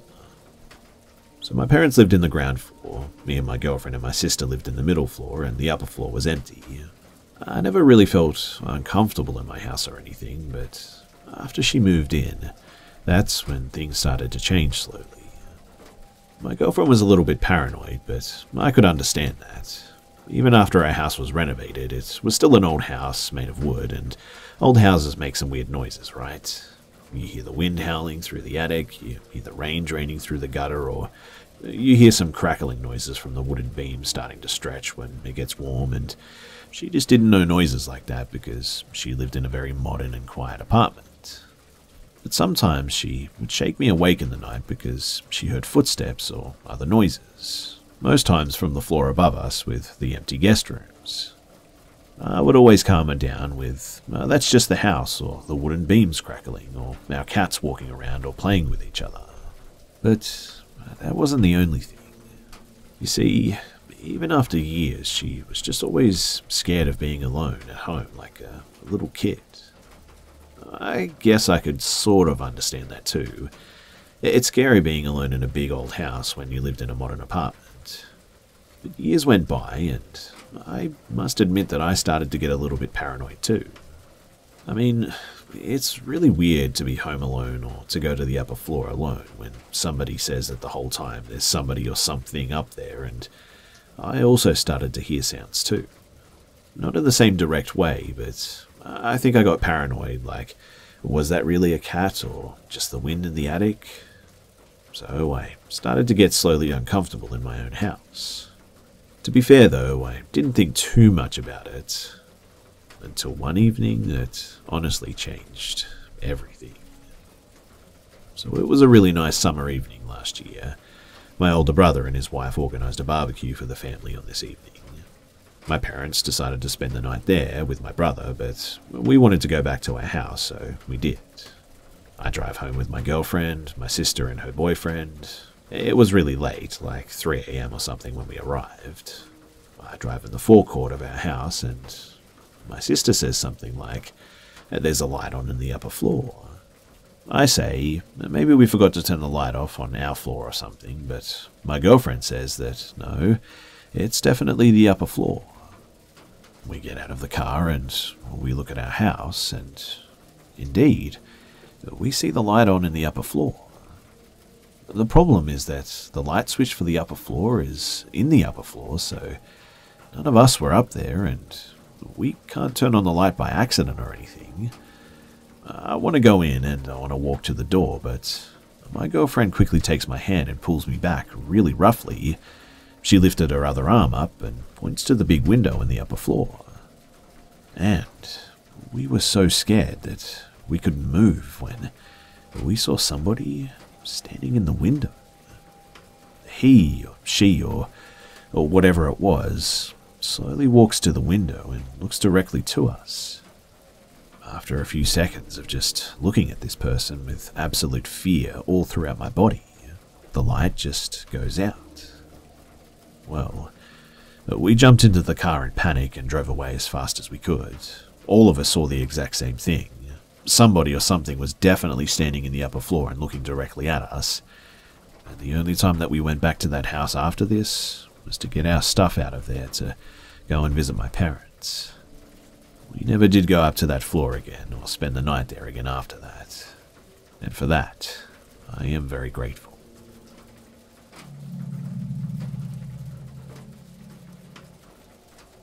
So I'm 18, female, and I'm from the UK.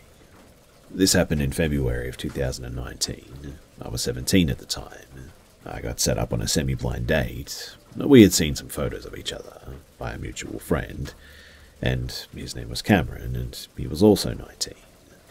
Cameron seemed like your typical average guy, maybe a little into video games and anime and stuff, but overall nothing my friend told me about him seemed off in any way. My mutual friend gave us each other's numbers, and we texted for a night and decided to meet in a Starbucks the next day since we were both free. I never like to meet new people this soon, but I figured since Cameron knew my friend, it couldn't possibly go wrong. But boy, how mistaken I was. So I arrived slightly early, ordered my coffee since I never really like guys to feel that they have to buy for me, and parked up on a seat facing away from the door and pulled out my book. I may be there for 15 minutes, just sort of chilling out, and I get a text saying that he's here. So I'm like, great, I'm at X table. I feel a presence over my shoulder and I turn my head slightly in acknowledgement. He must be here, I thought. But before I even get the chance to squeak out a hello, his lips latch onto my neck and he starts sucking on my neck. Now, I don't like people touching my neck at the best of times. I'm actually very ticklish there, and I get super uncomfortable by people even touching my neck. The few times that I've had massages or hair treatments or whatnot, I've been holding in my discomfort. And he's now latched onto my neck like some sort of a leech. And this man smells just horrendous. Kind of like a dust personified or something. I freak out and elbow his chest to get him the heck off of me. He lets go and looks at me with this weird expression on his face and laughs in sort of deadpan. It's really, really creepy too, and I start to become alarmed. I ask him what the heck that was, and he just says, I thought it was cute. Cute in what world though, right? I try to have some sort of a conversation with him. I'm like, okay, first impressions don't mean anything. Let's try and give him a chance, I guess. But he's just creepily staring at my chest, and he says, wow, I didn't know Asians could have boobs like those. I better not let you go. That was a direct quote, too. You can't make this stuff up. I'm distinctly uncomfortable, but I don't want to just run away. He's giving me really weird vibes, so I just go into the ladies' bathroom and wait for somebody else to come in. I ask her to help me get out undetected. I don't want this man following me home or something. She, of course, agrees, and she lends me her hat and scarf. It's February in the UK, after all. And we come out of the bathroom together, and she manages to help sneak out of the back door of the Starbucks without him noticing me. He asked my friend where I went, but I told my friend to never mention me again. I was too terrified. I know that I probably didn't behave well. I should have just told him that I was leaving, that I'd had enough and I wasn't interested in him, but I was honestly just sort of scared. But a few people are asking about this friend, and the friend told me off for leaving without telling Cameron, saying that I was horrible and should have given him a chance. So I just ended up unfriending him too. Can't be having people like that in your life, right? And I also just want to let everyone know that yes, I'm actually okay. It's been over a year since I've even had a glimpse of Cameron, so thanks for anyone who may be concerned, but I'm doing okay. We all need a good Samaritan from here and there sometimes, so if you do see somebody in need, like I was that day, then please make sure to act like that lady and help a girl, or even a guy perhaps, out.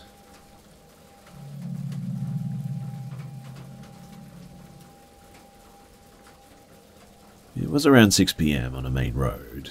It was winter time, so it was already dark out. I was just walking my dog and was listening to music. I'm a 22-year-old female with a tiny 20-pound dog. As I was walking, though, I saw a car parked down a small side road, out of the light cast by the street lamps. It was a silver minivan. All I could see was a shadow in the driver's seat. I kept walking, but I had my eye on this minivan because it was sort of in a weird spot. The minivan eventually started to creep up on me, though, so I picked up my pace. The minivan eventually pulled over next to me, and there was a man in the driver's seat. He asked me, "Hey, excuse me, could you please help me with something?" And at this, I just started to run away. I turned back and I saw that he had actually thrown his door open and started to run after me. When he got to the other side of the van, I could see that his pants were around his ankles, and he was trying to run after me with his pants sort of down. He screams to me that he was going to kill me. I ran up to the nearest house and he pulled off. I left my dog at the door at the person's house and sprinted after this van. I wrote down the make, the model, and the license plate on my phone, and I immediately called the police. He actually ended up being caught and arrested 30 minutes later in a parking lot, with his pants still down.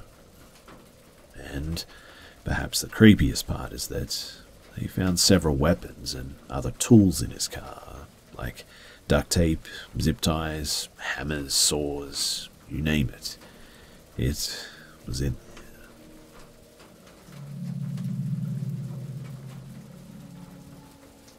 there. Last night it was around 11:30 p.m. and everyone in my house had gone to sleep already. Right now it's just me, my mum and my brother living in our house because my dad still has to go to work and he doesn't really want to risk exposing us to COVID-19. So he sleeps in our second home, which is a few minutes away. I'm a 21-year-old girl and I'm home from college, so I'm staying in my childhood bedroom on the second floor. My window is directly above the part of my backyard where my dad keeps trash cans to collect rainwater. It hasn't rained in the last couple of days, so the trash cans are empty. There are 3 trash cans directly under my window, though. All the lights in my house were off except my bedside lamp.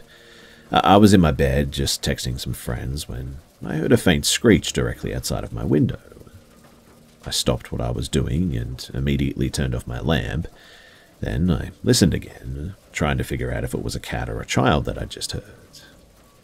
I didn't hear anything, so I just chalked it up to my imagination. But I was on edge, as I'd never really heard a sound like that before.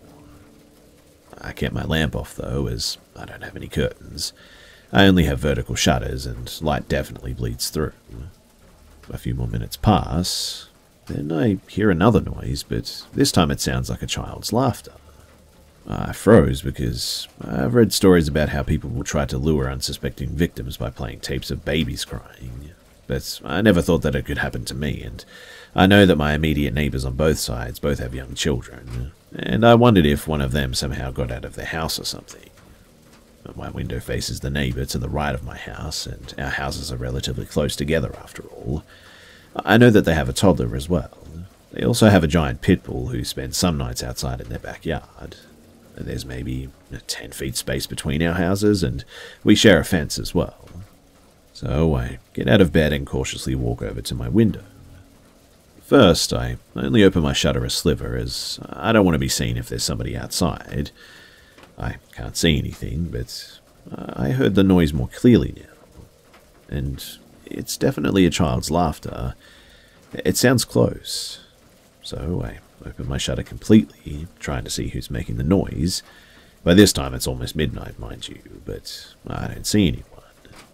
But I keep hearing the laughter. I try to look into my neighbour's yard, but I don't see anything, and I don't think their dog is out. I'm pretty creeped out now, so I go back to my bed and I just try to go to sleep. I must have laid on my bed for about 5 minutes when I hear a noise outside my window again. And I don't really know how to describe it, but the hairs on my arm and neck are standing up as I'm typing this. But first, I heard sort of a thud, and then it sounded like someone was directly below my window moving the trash cans. I told myself that it was probably the neighbour's dog moving around, but I knew that it couldn't have been because whenever he's outside, he barks, and plus, I didn't see him when I looked out my window. A few moments pass, and I breathe a sigh of relief and relax a bit. Then I heard a clunk or a knock on my window, and I got up again. I was so scared, though, that I couldn't move, and I prayed that I just imagined those noises. But then I heard a louder clunk, and I ran out of my room to my mum and told her what had happened. My mum turned on all the lights and came to my room and looked out my window, but we didn't see anyone. Then she double-checked all the doors were locked, and she told me to sleep with her that night. So I moved all of my blankets and pillows to my mum's room, and I ended up sleeping there. Then today, when I woke up, I had already forgotten about the events of last night. I was in my room getting dressed, I was standing in front of my mirror, and I saw something was being reflected on my carpet under my windowsill. I went down to investigate, and I realized pretty quickly that it was glass. Admittedly, I had a few picture frames by my window, and I thought one of them must have been knocked down when my mum and I looked out the window last night. So I look at each picture frame, trying to see which one broke. I scan through the frames once, and then I feel my heart drop.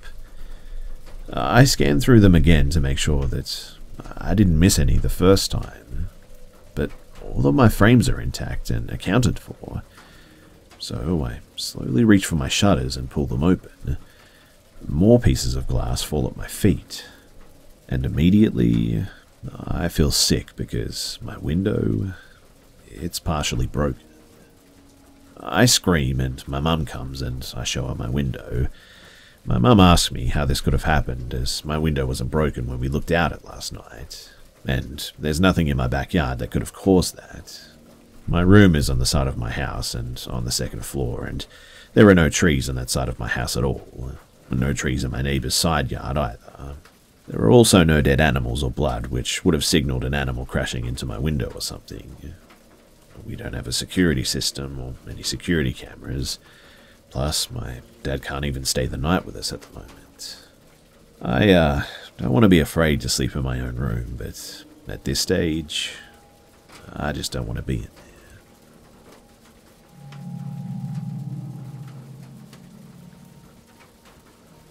So, I don't really want to give too much away about myself, but back in '06, let's just say that I was training with a special ops unit.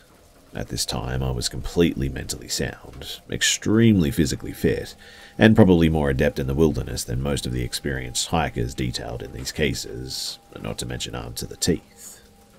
Just a week before my final exam, we were running a drill of which I cannot tell you the specifics, but my duty was to stand at the perimeter on the backside of the assault in case the opposition tried to circle behind us.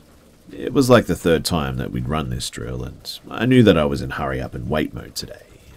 Bored out of my mind, I started scanning the tree lines. I noticed what I can only call a path as well. It wasn't a path in the traditional sense, but the trees on either side of it formed a straight line. And one of the things they taught us when learning to survive from an elevated vantage point was nature doesn't build in straight lines. To this day, I just cannot explain what came over me, but I laid my gun down and I just started walking. Walking turned to a jog, jog turned to a sprint. I can remember thinking that I really wanted to know where this thing led, and how many people before me had run down a straight path like this in nature. But during PT, I survived long-distance runs on tracks by looking down at my feet, so out of habit, I think, I looked down at my feet, and I just sort of snapped out of it. I immediately thought, what the heck am I doing? And I turned around and hightailed it back to my post. The path was less straight than I remembered, and much further back to my post. I had no loss of time. I saw no scary woman beckoning me into the woods or anything, and I felt no sense of great dread or something like that I've heard before, but I returned to my post, and the drill concluded. All of the drills were monitored with cameras at each of our positions, so I actually had to answer for my actions.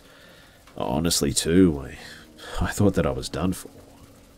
They questioned me, and I told them straight up that I just didn't know what came over me. Just a massive urge to follow that path and keep going. My superior simply told me to resist that urge should I ever feel it again, and then sent me on my way. I graduated a week later, and I never really thought anything of it. Now, here's the real kicker, though. There was a troubled teen school nearby. We used to run into them all the time, and they'd come out and watch our final physical test. I'd heard rumours from people, though, that it shut down in 2010 because a kid apparently went missing. They covered it up and filed bankruptcy after telling the kid's family that he committed suicide, but they couldn't produce a body. And his last known location was my exact post during that day that I temporarily lost my senses.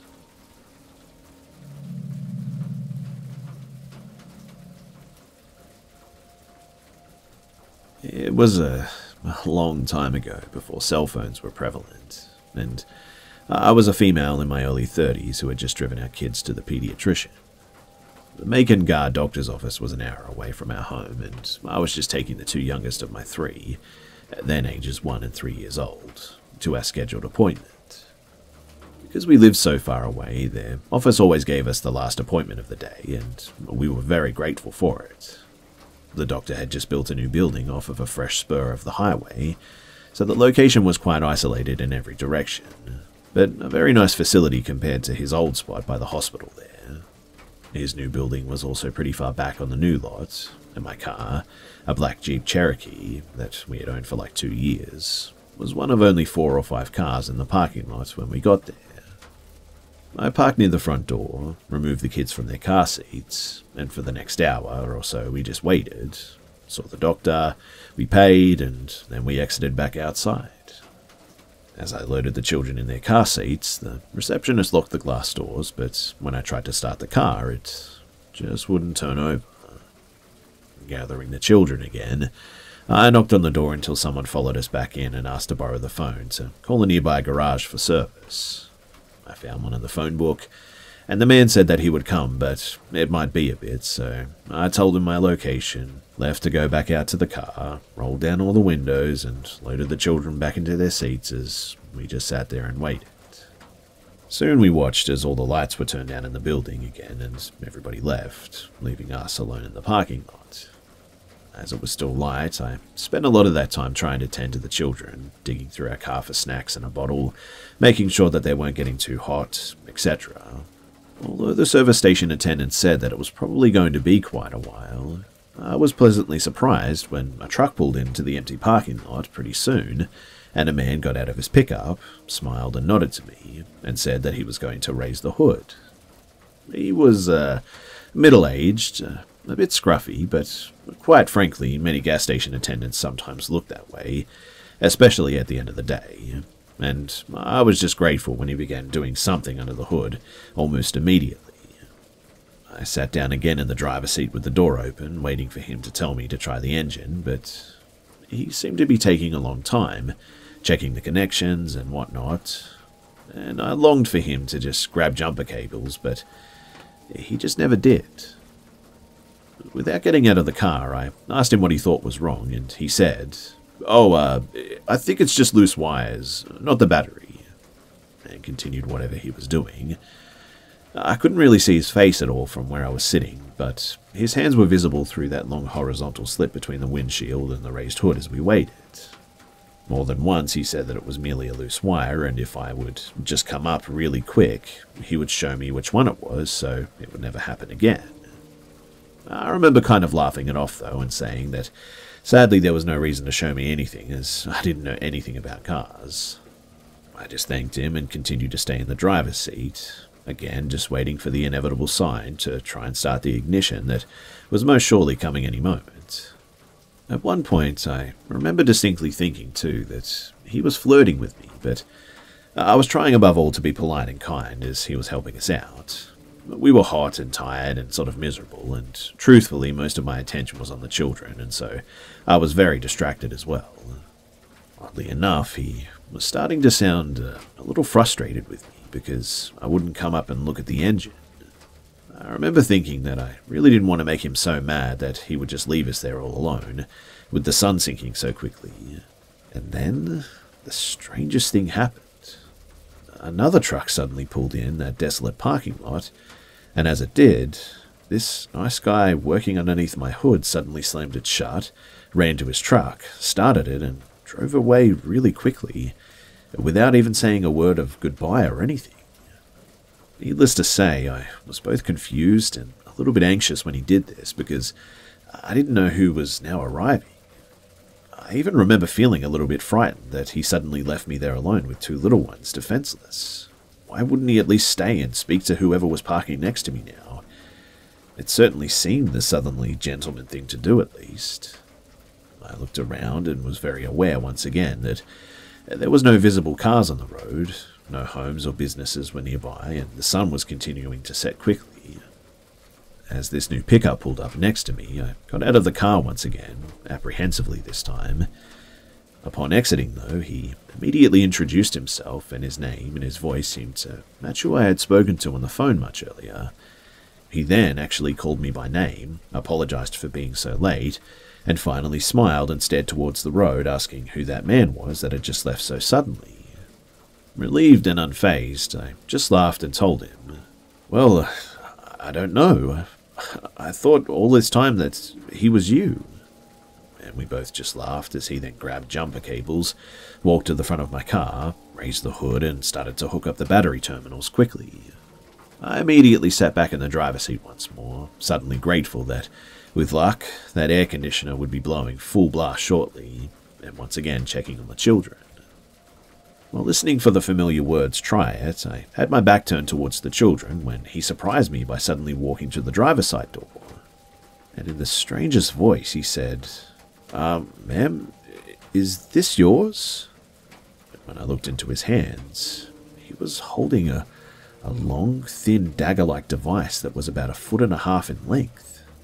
It appeared to be very old and covered with reddish dust, yet one end of it had tiny small finger holes, as if it was a mix of a long, thin sword and scissors combined. I remember being amazed, but not immediately frightened, and I asked where he found it. It was under the hood, he replied. I said, just matter-of-factly, that I'd never seen them before, but how weird was it that those things had somehow been stuck and undiscovered in my car for all those years. I remember thinking that it was rather funny, shaking my head and even smiling a bit. But he continued to stare at me, unbelievingly, and he looked oddly pale too, like he couldn't find the words to speak for a bit, just staring at this bizarrely long, thin sword-like object still within his hands. Honestly, though, I didn't care one bit about it. All I could think of was getting the car going, letting me pay him, and the cost, obviously, and then just leaving. He didn't say anything else after that, just quickly set them on the curb, started his truck, and then signaled for me to start the Jeep, and when it immediately caught, my 3-year-old cheered. Grateful, I quickly turned on the air conditioner full blast, rolled up all the windows, aimed the air vents back towards the back seat, and reached for my purse to pay out. I stood up and took a few steps to meet him so I could hear the amount now owed. But with both our vehicles running, he came back around to my driver's side and, instead of handing me the bill, irritated me a bit by walking right past me and picking up that weird object once more. "Hey, ma'am," he said, sort of slowly, "I want you to look at this just one more time," and held them out for closer inspection. This time I moved a bit closer and I actually really looked at it. In his hands, even though he was a really big guy, the item appeared incredibly long and thin. It almost had a bayonet-looking quality, except for the strangely small 2 loops on one end. As he held it, he spoke quietly and slowly to me, trying desperately to make me understand something that apparently was still going over my head. "Ma'am, these weren't hidden somewhere in the engine. They hadn't been there very long at all, in fact, because they were sitting right on top. They must have just been put there, in fact." I shook my head no and smiled, as I said, "But they're obviously very old and rusty." To which he pointed more closely and replied, "Yeah, but see how sharp they are? These look like they've just been sharpened, in fact." And when I looked down, he was right. I don't know why I hadn't noticed it before. The length was certainly long and dagger-like, but the sharpness was undeniably the most frightening quality. As I paid him, his final words to me were, "Ma'am, I don't know what was about to happen here, but I'm sure glad that I pulled up when I did." He quietly thanked me when taking the payment, told me that I needed to call the police whenever I got home safely, and then asked me where I wanted the item. I didn't want to touch it, so I released the back window and he placed it inside. We both then left the lot together, him turning one way, me turning the other towards the small highway that would lead home, still an hour away. I did indeed contact the police the moment that we arrived home, and I got the children inside safely. But although they listened politely, they declined when I offered to bring the scissor-like thing to them. The officer that I spoke to said that they sounded as if they were specialized surgical shears from my description and measurements on the phone, which I must admit that I found quite disturbing, as you can imagine. I had actually tried to be really careful not to touch any of the surfaces, hoping that they might be able to do fingerprints or test the surface for blood or something, but they just really didn't seem interested. The officer simply told me that it sounded as if I was very lucky, and that I might want to keep the shears for a few days, just in case someone from his office got back with me later. But that was pretty much it. I wrapped them carefully in newspaper, and then I placed them in the brick storage unit behind our house, and they remained there for several more years, untouched, until we finally moved away and threw them in the trash. But here's the creepy part. So around that time, if you were to look through the newspapers, women were going missing in Georgia, some never to be found as well. And of course, all these years later, it's still happening. I have often wondered, too, what would have happened if the service station attendant didn't arrive when he did. If my children would still have a mother, if I would still have my son and my daughter, if I would have missed all these years with them. I guess that I may never know, but I did learn something about myself that day. I always felt that I was pretty aware of my surroundings, pretty good at reading circumstances and staying safe. But because I was exhausted and tired and hot and stranded in a different city, my common sense and my intelligence just simply left me for a bit and just wasn't working at the time. And many of my friends and my family still think that it could have cost us our lives that day.